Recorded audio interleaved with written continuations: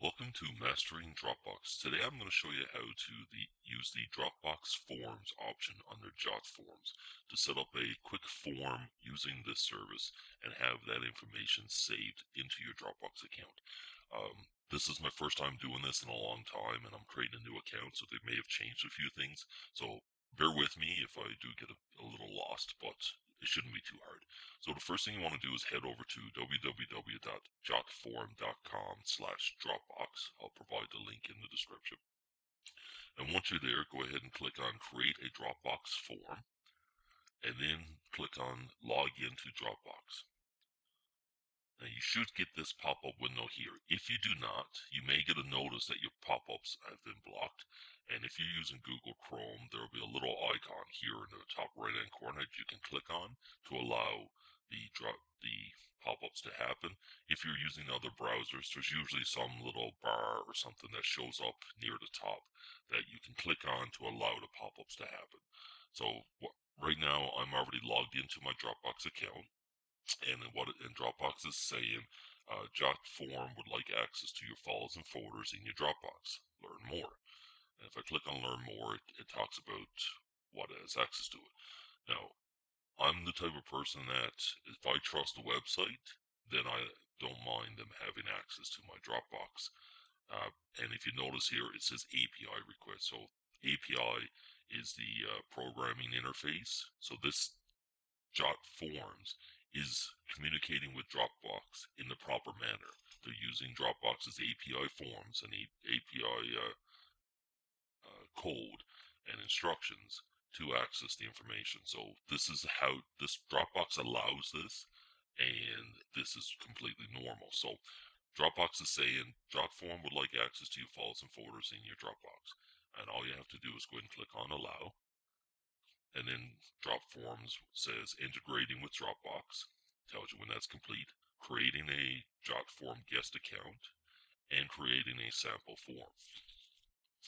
And when that's done, you go ahead and click next. And now you have an actual form set up. You don't have to do anything further if you don't want. But I highly recommend that you go in and customize the form to be what you want. If we click on Preview Sample Form, you'll see what they created.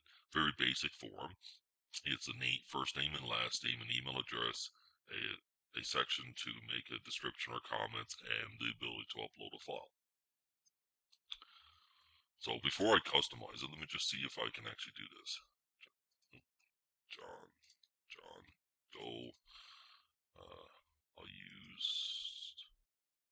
I'll just use my Dropbox email and see. Hopefully it works.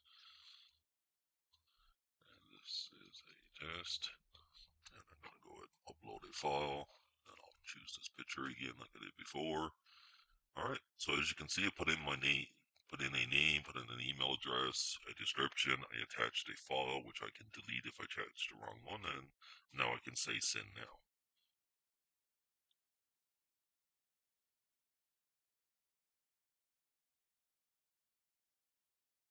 Alright, looks like that's been submitted. It does say thank you up here in the corner.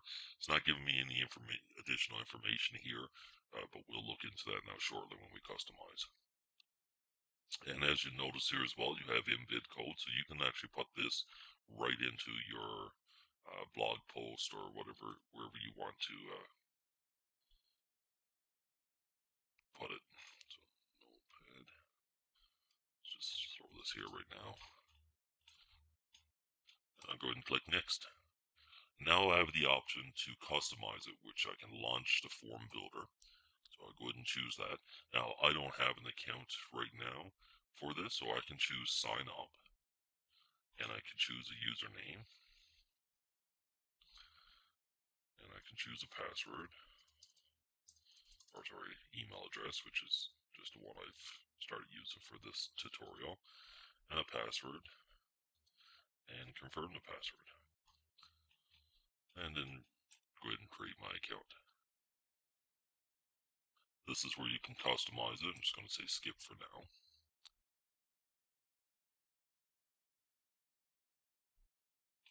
Alright, so now I'm set up. Now, I'm pretty sure that by default, it created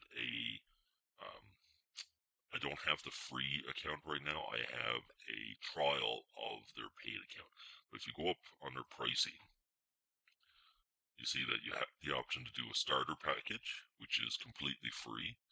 Actually, no, it did automatically give me the starter. So starter package allows me to do 100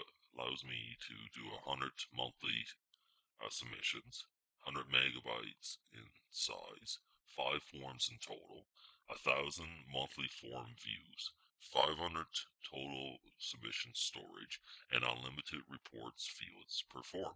So this is a nice little starter package, and for anyone getting started with this who just wants to create a form to have people submit some information and then you can delete that form, this is a good option. If you need more, then you can obviously upgrade from there.